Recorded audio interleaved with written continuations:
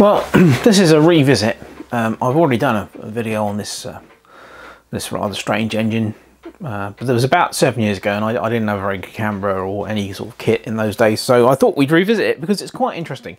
I've no idea who made this. It's obviously very old. It looks like it's been made out of bits of furniture, to be totally honest with you.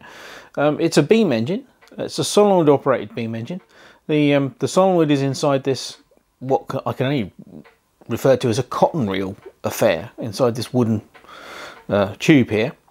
And it's got a massive metal flywheel on it. I'm not quite sure what the diameter on that flywheel is, but let's have a look at it, shall we? So what are we looking at here? Oh, 6 inches? Yeah, 6 inches on the flywheel. When I got it, it was missing the this connection here.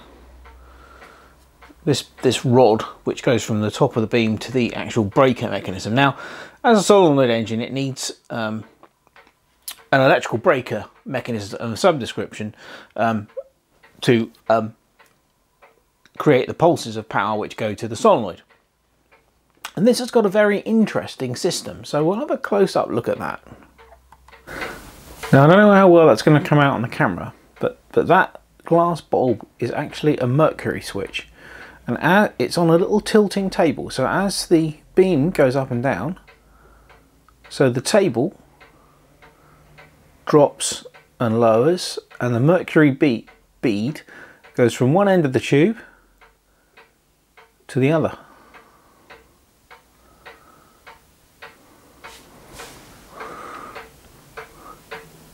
And at one end of the tube are the two contacts, which obviously the mercury shorts out when the thing is running. So yeah, it's a very unusual, it's a very unusual system.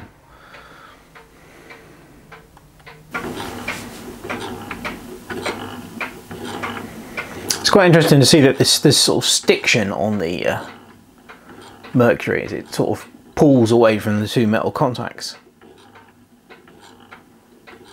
When I first got this, the original mercury switch was actually leaking, and I've had to replace it, and I was amazed I could actually find one. But anyway, you can see it working. Now let's pull back out and have a look at the engine running. So that's the switch. Now if we pull back out,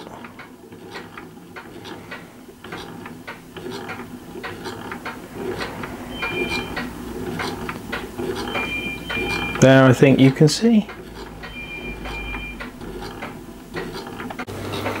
And here's the engine running normally. Obviously you can't actually see the mercury switch from this angle. That's about it. That's about maximum speed. It's mains operated.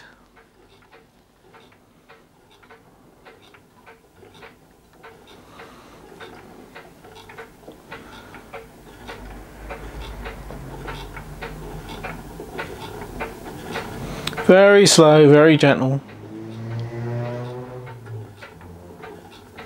and it will just keep running like that for as long as you want it to.